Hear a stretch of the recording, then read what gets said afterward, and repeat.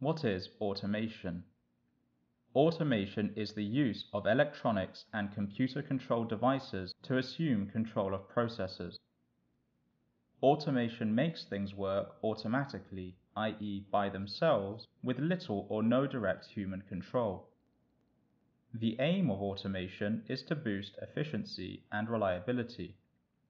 In many cases, however, automation replaces labor. In fact, economists today fear that new technology will eventually put hundreds of millions of people out of work worldwide. In many manufacturing plants today, robotic assembly lines are progressively carrying out functions that humans used to do. Automation encompasses many key elements, systems, and job functions in virtually all industries. Automation is especially prevalent in manufacturing, transportation, facility operations, and utilities.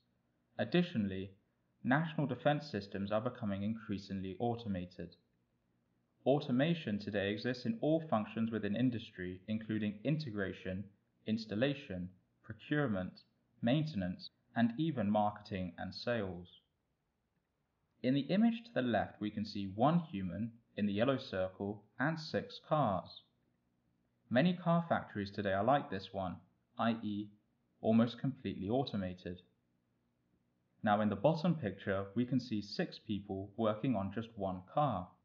Automation has dramatically changed manufacturing in car plants across the world.